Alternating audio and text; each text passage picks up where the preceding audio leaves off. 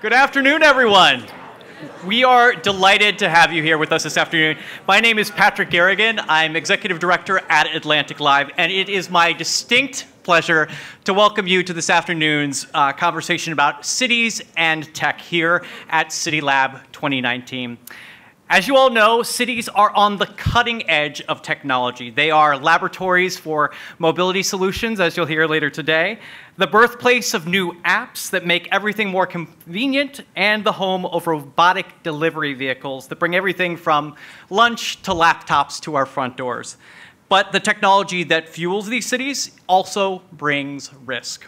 The surge in data collection and cameras for security challenges our privacy and cities themselves, as many of them have become victims of cybercrime. Some have been the targets of hackers who threaten to shut down city services over demands for large sums of money.